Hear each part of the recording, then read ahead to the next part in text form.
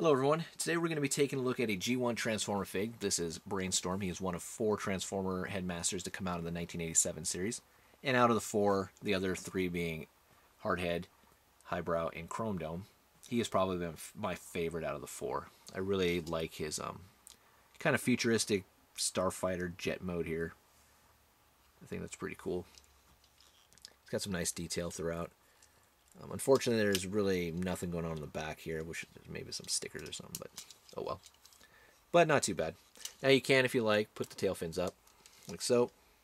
You have that look. And it doesn't look too bad. And I also like the Headmaster gimmick for the fact that you get a little more playability since the Headmaster can be the pilot or the driver of the vehicle, which is pretty cool. Now, Brainstorm here is featured in the 3-part story arc called the Rebirth series. That was, I guess, technically season 4 for the US cartoon. And the story, in my opinion, is kind of weak. I mean, Hasbro essentially just, has the series as a, basis for selling the toy, which that's what the cartoons were made for. But I just wish there was a little bit more to it. It just feels like it was rushed. Now, if you really want to know a little bit more about the Headmasters, check out the Japanese Headmaster series. It totally discounts the Rebirth series, but you get a little more in depth on the actual characters. Now let's take a look at the Headmaster here.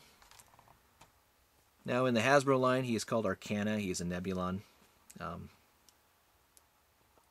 Okay looking fig here. Nice detail. In the Takara, excuse me, I forgot about that. He is called Kana, and he is just a Cybertronian who, along with some of the other Headmasters, left Cybertron early on and I think landed on Planet Master or something like that. But very, very nice detail. I mean, the Headmasters actually had a little bit better detailing than some of the other gimmick toys, especially the Target Masters. I do like the, you get the molded arms there, even down to the boots on the legs.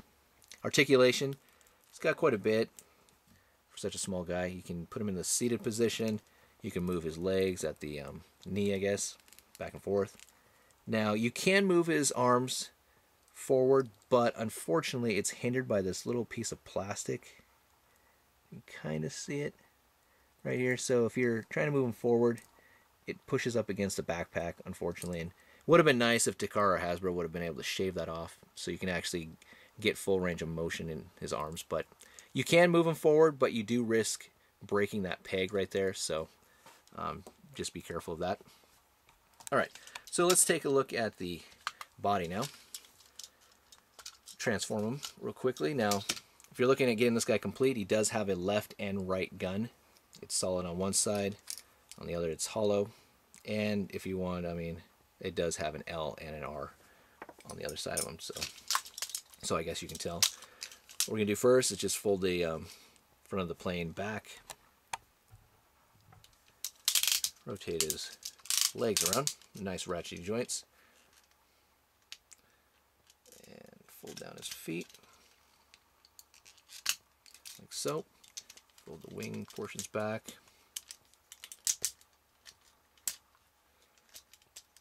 Now he is probably the shortest Headmaster out of the 4. And he is very, in my opinion, disproportioned. As you can kind of see there. But there's another little gimmick of the Headmasters. As you can see on his chest there, he's got kind of a power reading, speed, strength, and intelligence. Now all the Headmasters have something different. It's not all the same, but it's really cool to have their kind of their tech specs there. So you're just going to fold up the Headmaster. And there's Brainstorm. Kind of a nice Prime-esque looking face. And pop it on, and you can see that he is very fast, not too strong, and intelligent. Kind of have to be careful with this piece right here.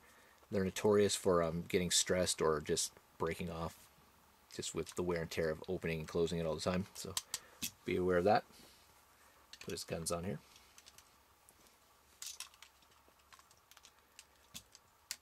Articulation is not too bad. You can rotate his arms around 360 degrees. If you want, I guess you can kind of bend his forearm forward, I guess, if you want. He does have the nice ratchet joints like we heard before. You go forward and back. Kind of got a nice knee joint or a thigh, I don't know. Kind of an odd place. Again, he's kind of disproportioned. But very sweet fig. Real quickly, here he is next to Chrome Dome. You can kind of see the size comparison there. And since Fans Projects is coming out with a Smart Robin, he's not out just yet. Here is the Chrome Dome version, which I forgot his name now. Oh well. So the Fans Project Chrome Dome, and you can see they're pretty much on par with each other in size. Brainstorm here is a very sweet fig. Again, his accessory pieces, obviously the head, got the 2 guns. He doesn't have any other little accessory pieces like highbrow with the vents or anything like that. So this is all you got to find to complete him. So not too terribly expensive either. Really nice G1 fig. So this has just been a quick look at Brainstorm, guys. Thank you for watching again. I really do appreciate it. Stay tuned for more. Take care, and I'll talk to you guys later. Bye.